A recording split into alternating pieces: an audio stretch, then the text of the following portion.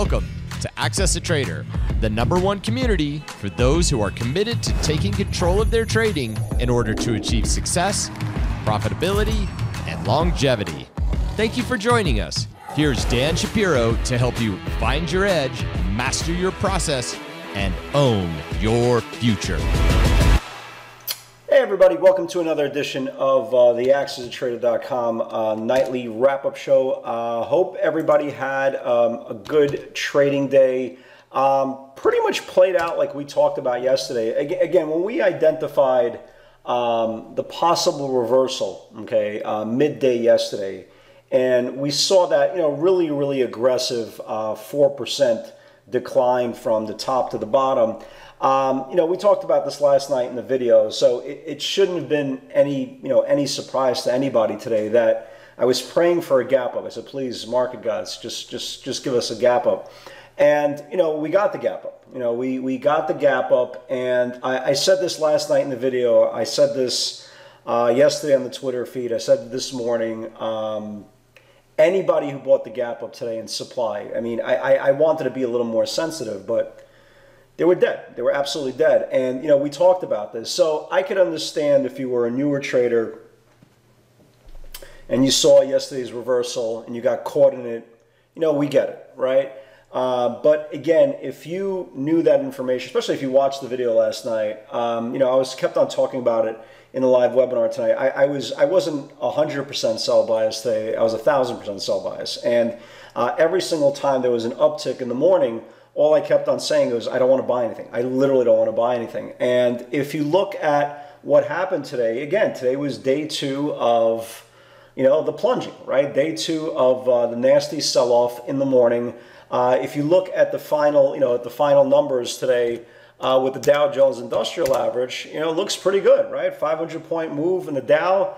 And I really had to ask that question. I go, was the market up or down today? I guess it all depends what you looked at. It all depends what you're trading, where your focus is. But again, it really does show you how, anybody who's been doing this for a very, very long time, again, not that anybody's smarter than anybody else. I'm sure it's not smarter than anybody. But again, the longer that you see repetition, this is kind of what we try to, really press the idea of screen time. Even if you are not actively trading, the screen time that you get, right? You got let's just call it 6 hours a day, right? 6 hours a day, 5 days a week. Okay, so you have 30 hours a week of screen time, 120 hours of screen time throughout the month. And again, if you add those numbers up, that's a lot of time that you are building your mental Rolodex. So the more times you see a scenario like this play out, very aggressive reversal,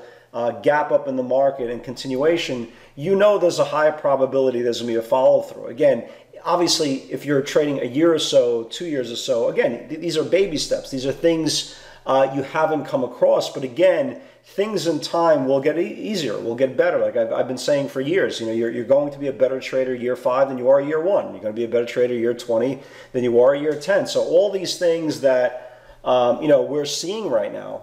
And again, I've been saying experience is much more important than luck. You can be lucky in a trade, but again, if you don't know what you're doing, especially an aggressive, driven, headline, rapid, fluid market like this, you're going to give it all back. And for the amounts of money that people were chasing at any given point, again, we joked around the George Costanza market.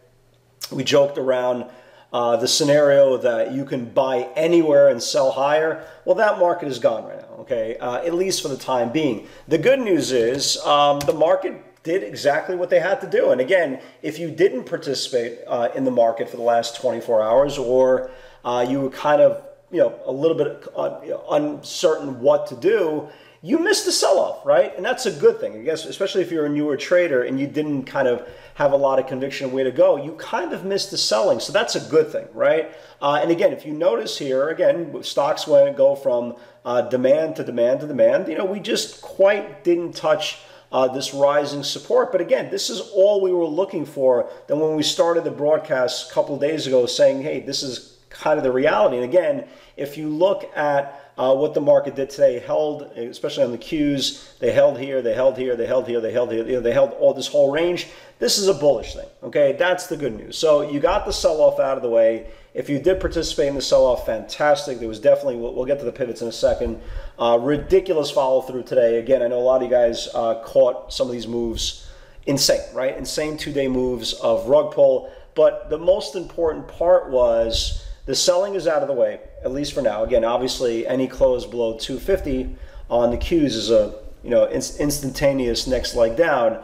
But at least on the surface, you got the selling out of the way. If you were a long bias trader and kind of sat on the sidelines the last 48 hours or 36 hours, you're fine now. And the good part of it is, just from a technical point of view, okay, this put in a close that reclaimed the 10-day moving average and now needs to reclaim the 5. That's the good news. The bad news is when you get a sell-off like this, okay, and this was a very, very aggressive sell-off, okay, you're talking about Qs going from 270 to roughly 250. You have 20 points of selling in the Qs in 24 hours, 36 hours. That's kind of a big deal.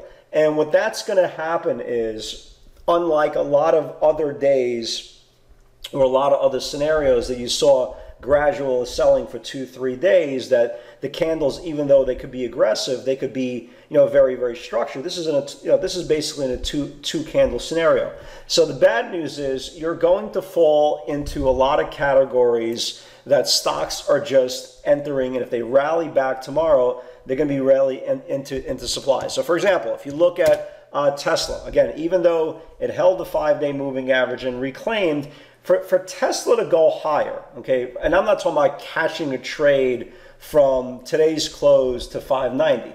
I'm talking about for Tesla from macro to go higher, okay, it's going to need to either reclaim 1590 on a close, and for Tesla to go lower, it's going to need to reclaim 1794. So you can see that the macro range here, although it's incredibly impressive and 100 points is phenomenal, and you could definitely make money within that range. That's the whole point of the sneaky pivots. Just understand from a macro point of view, it's not going anywhere until it confirms macro. Okay, so if you look at the 60-minute supply, you can see every single time it kept on rallying. Today got rejected, rally, rejected, rally, rejected. It didn't just stop with Tesla. Again, you look at Amazon, same thing. Look at Netflix, the same thing. Look at Roku, the same thing. So you kind of get the point, right? Facebook, the same thing. So all these stocks are under supply.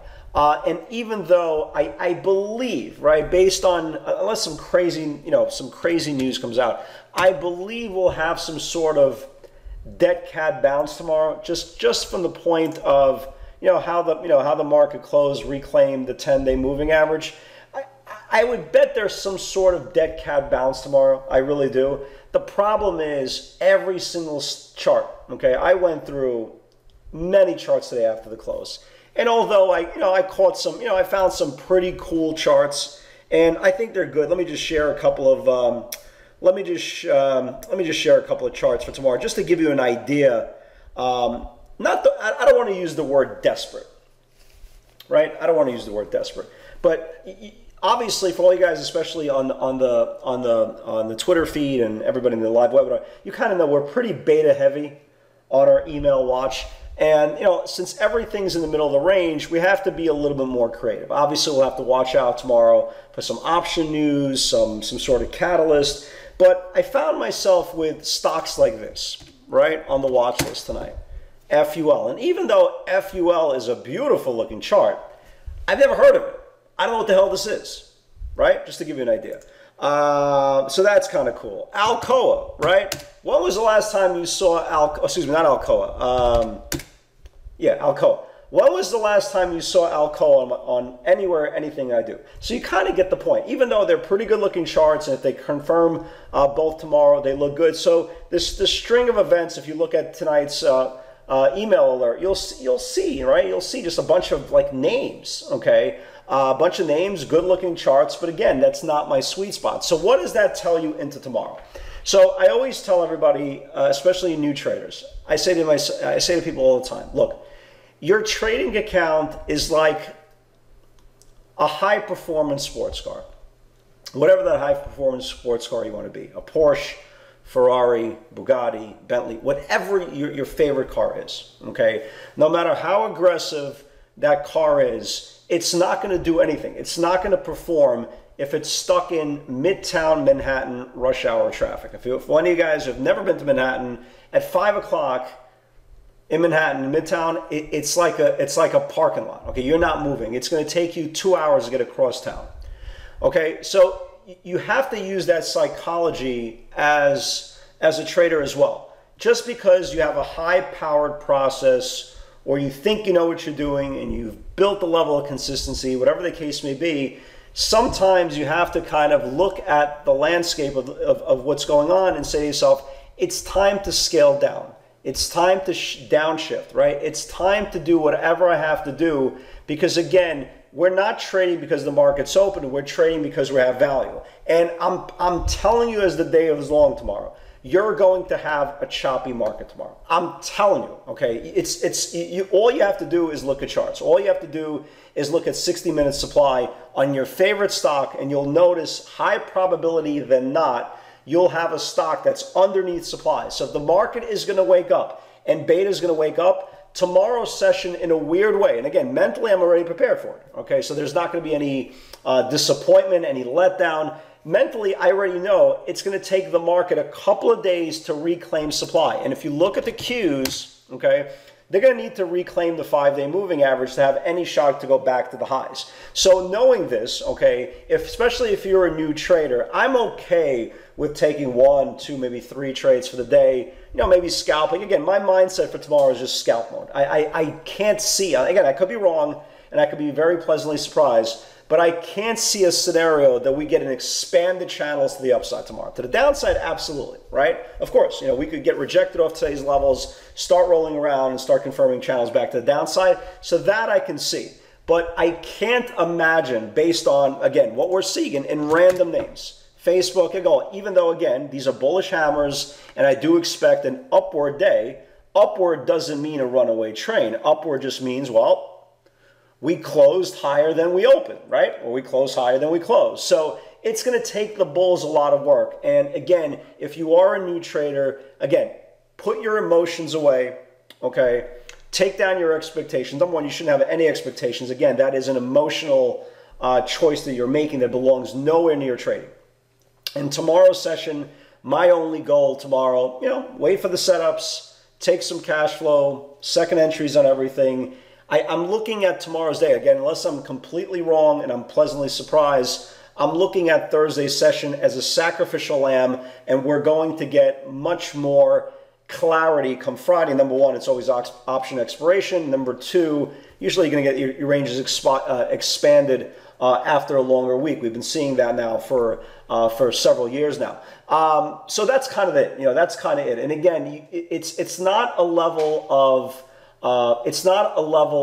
losing face or trying to pretend you're smarter than you are. This is the reality. Again, you have to be an adult. You have to be mature enough to understand when to get into the car and put your foot on the gas, and when it's time to just kind of put it into drive and just cruise, right? And just cruise. Start, stop, start, stop. So again, change your speed tomorrow. Lower your expectation. Definitely take down your tier size, 100%. If we're looking for a ping pong effect tomorrow, potential a chop factor, the last thing you want to do is trade full size. If certain names wake up, and again, obviously you guys are on the email, you'll know what they are. If they confirm and wake up and there's rotation on those names, who's better than us, right? But again, we can't assume that's going to happen. We need technical analysis to confirm. So going into tomorrow, upside bias, 65, 35, right? Again, if that's a lot of conviction. Cash flow mode tomorrow. A lot of patience, a lot of data being absorbed. Because again, a lot of times when you get these sacrificial days, it's almost like a baseball analogy. You're just doing the little things. They're not necessarily showing up on the scoreboard tomorrow, but that's going to kind of set you up for the future. So let's talk about today's action. Again, the plan was anything that gaps up, starts losing the previous day's ranges, they're going to get killed. And they just went one by one. This is value this morning again. to the downside after yesterday's reversal. I want to give the bears every opportunity to confirm. Remember, don't anticipate the move. Wait patiently. It's crucial. Second entries on everything. Good morning. So they got murdered. I mean, the stocks got absolutely murdered today. Netflix, the levels are 523, 521, measure potential for initial net measurable potential to 515. Netflix turned around and said, hold my beer, forget about 515. It took out this whole range here, it took out 21 and went all the way down to 490, destruction. Again, I'm not gonna sound very enthusiastic with these moves because it's been such a long day. And again, for all you guys who don't know, I speak 7 hours a day, every single day. So by the time I start recording this video, all of my enthusiasm, I don't care how good of a day it was, all my enthusiasm is gone. So we're just, we're not talking about, we're not cheerleading here, we're not putting away the pom-poms. These are just reality of what, putting in a process, doing the homework, and let it kind of play out the next day. Amazon on watch, experienced traders watch for green to red. I went green to red pre-market, but I noted 30.67 is the big line in the sand for macro downside. Amazon got murdered, absolutely murdered. Here is the 30.67. Went down like 125 points. Again, boring, right? Apple murdered again, 381 5-day support if it builds below can flush. And again, I was literally, I don't think we had, maybe we had one pivot to the upside, but here is the pivot right here. The 381 went all the way down to 375. Microsoft got murdered, 206 and a quarter, 206 if it builds below can flush. So you kind of get the point. Everything was sell bias. Again, here's the 206 and a quarter, 206 went all the way down to 202. NVIDIA got destroyed as well, 401 if it builds below can flush. Here was NVIDIA. Right, so here's the 401, went all the way down to 391. Tesla, sneaky areas, 1540, 1530 if it builds below can flush.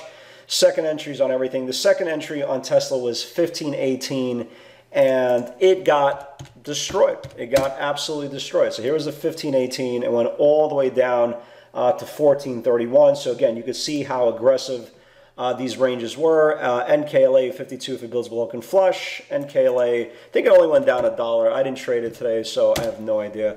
Yeah, it only went down $1. But again, is $1 the worst thing in the world? So NKLA. Roku, again, 147 held twice. If it builds below can flush. Here was Roku. Right, here's Roku, 147, 147. Went all the way down to 142. Again, huge washes. Shop, I caught a piece of this trade as well. I just didn't get the size that I wanted. 932, 931.